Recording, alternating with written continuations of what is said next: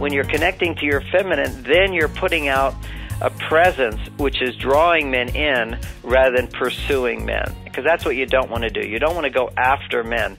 You want to, what I call in my book, Mars, Venus on a Date, which could be helpful as well. I talk about stages of dating and different strategies and so forth, but which is I've been talking about now. It's called proceptivity. You know, we know to be proactive is to think ahead, to take action.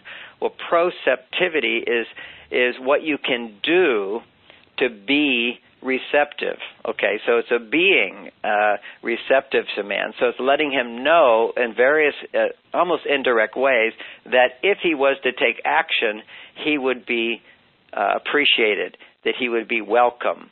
It's almost like exaggerated version of it is in a movie I saw once, the guy and the girl are standing at the door after a date, and she's looking at him, he's looking at her, and she's kind of looking up to him to let him know that you can make the move for the kiss, but he's a shy guy and doesn't make that move. And so she says to him, you know, I just want you to know if you were to kiss me, it would be okay. That's being proceptive.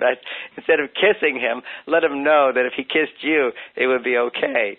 And there's a very delicate dance there, and a metaphor to describe that is to think of, at least in this situation we're talking about, the balance of masculine and feminine, to think of the man as the sun and the woman as the moon, in that when you give, only give what the reflection is. As he moves to you, you move to him. As he moves to you, you move to him.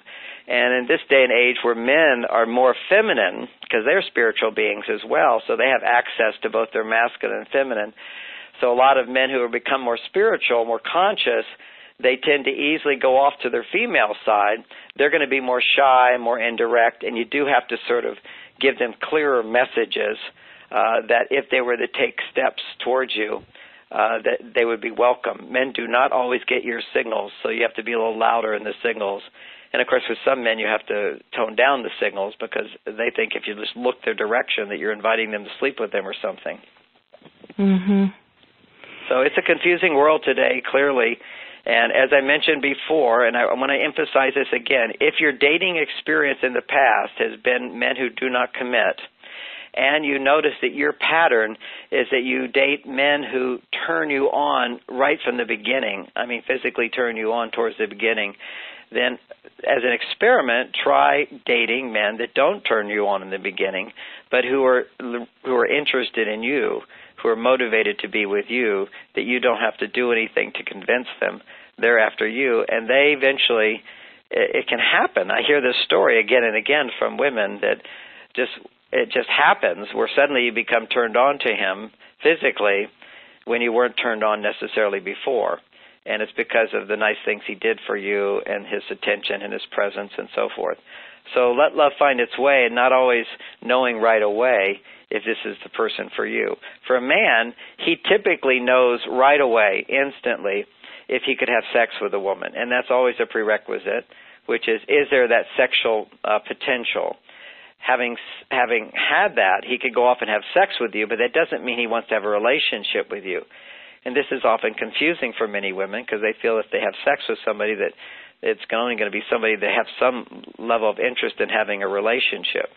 Now, to backtrack with a man, while he's turned on to you, he is interested in having a relationship, because that's sort of the drug effect of being turned on. You're in an altered state when you're turned on. And so when you're turned on, there is this inkling of, well, maybe I want to have a relationship with her. I'm not against having a relationship with her.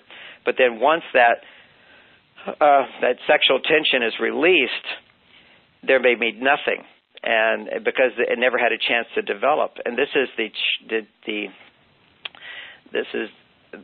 the potential tragedy of having sex right away. I don't want to say it's always this way, of course, but is that when men have sexual tension, they can feel all this affection and warmth and love and feel like, oh, gosh, she's fantastic.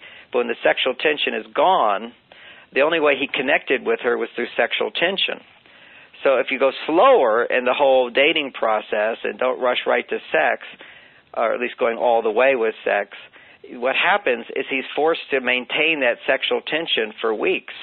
And over the time, the sexual tension motivates him to do nice things and be connected and so forth. He feels like it. It's an automatic. He feels more affection and love and caring when the sexual tension is there.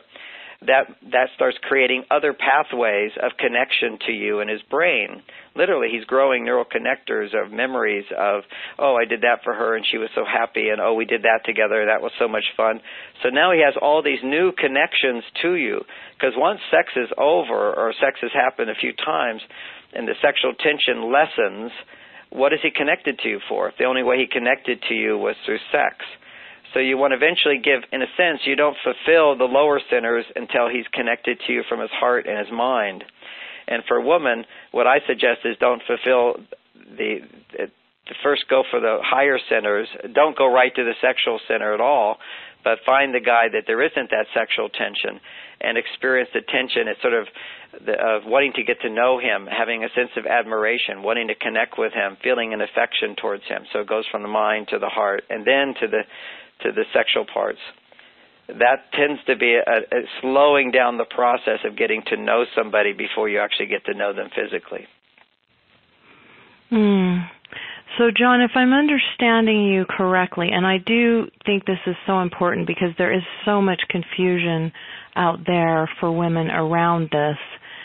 And like you said, I think most women perceive that if they have sex with a man, that is going to form a connection and perhaps deepen the relationship. But I believe what you're saying is if that happens too soon, it can actually short-circuit him being able to bond with a woman perhaps on more of an emotional level and to have that experience of winning her heart or doing those things for her that will form a deeper bond and connection in other ways above and beyond the sexual experience. I completely agree with what you just said, and that's exactly what I'm leaning into. And I always hesitate to say, okay, is it 3 dates, is it 10 dates, whatever it is. We really have to follow our heart. But the dynamic here is look at your history, look at your patterns. Sometimes if you have a pattern, you have to willfully change it. So if your pattern is having sex right away and men don't commit, then clearly that's a pattern you have to use some willpower to change.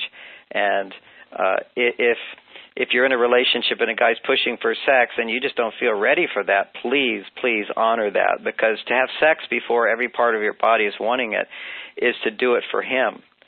And the confusion there is some women don't know that they're wanting to have sex just to please him and get him. They don't realize that their desire for sex comes from a place of insecurity.